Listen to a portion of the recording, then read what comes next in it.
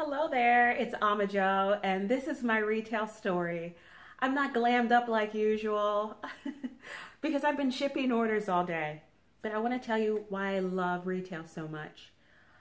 My first job ever was interning for Kaufman's department store downtown Pittsburgh. I am such a lover of this old age of retail. I'm just, the fact that it's crumbling is just so disheartening for me. I interned at Kaufman's, 15 floors of department store glory. I mean, the displays at Christmas were so beautiful. And I was the girl that pulled the sales reports for the buyers in like better sportswear, and then I went to moderate sportswear and accessories. So I would walk through, the opening was in cosmetics department, where I would walk through every morning. I had my little polyester suit on and my little briefcase with nothing in it, and I would just walk past cosmetics and then past better sportswear, and that's where I just was so in awe of these brands, especially the namesake brands like Ralph Lauren and Donna Karan. And I was just so mesmerized by the fact that someone could create a brand, put their name on something, and someone would buy it. But it was just so beautiful to me. So I interned for Kaufman's department store every single year that I was in college. So I'd interned summers and over the Christmas holidays. My parents were very much about me working. My parents are immigrants from Ghana. My dad was an engineer and my mother was a nurse during her day. So my dad was like, you go to work and you're going to get an education. And that I did. I interned every summer for Kaufman's department store. And after I graduated from Penn State, because eventually my dad taught at Penn State, I went to work for Hecht's department store. They were part of the same company, the May Company. And that's where I got my in-store experience. I was an in-store manager and I loved it. I actually was voted as one of the managers of the year. Out of 2,000 managers in retail for Hecht's department store, I was the manager of the year on customer service, on sales. I had a really fun cosmetics department that did about $3 million a year. It was still a small store, but I had so much fun. I loved the in-store promotions. Yes, it was crazy over the holidays, but you know, you have to be a retail person to really understand the love of it. When it's in your blood, it's in your blood. So, you know, fast forwarding to now, after I worked for Hecht's department store for about 5 years, I pretty much went to most departments except for home. I wasn't in home, but I was pretty much in every department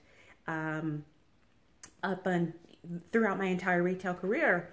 So I decided after 5 years and having kids that schedule was getting a little crazy.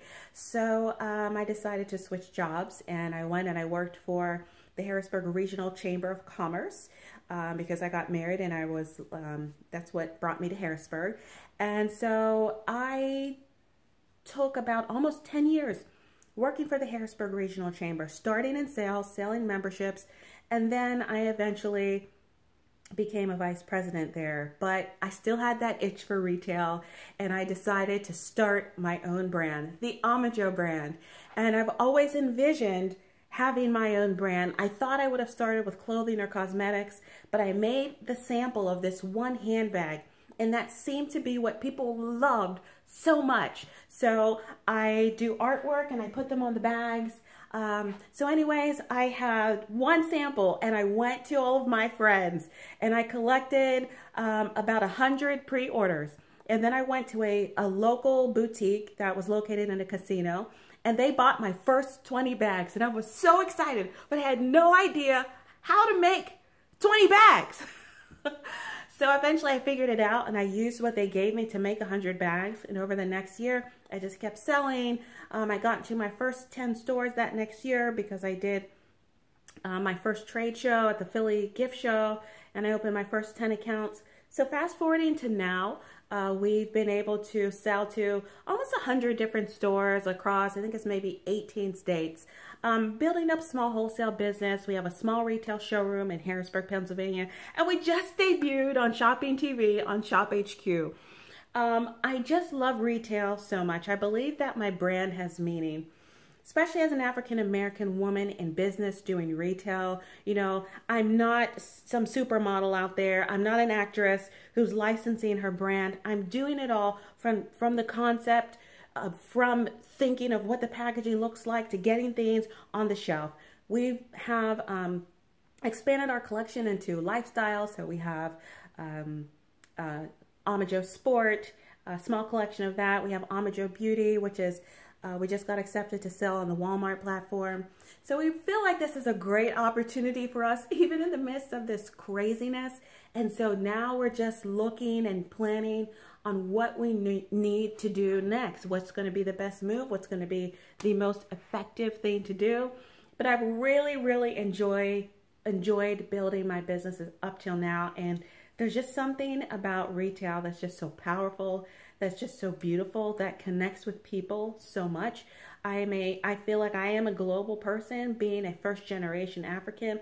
I see the value in connecting people, the value in my line reflecting culture and color, and the human experience is not limited to one different thing.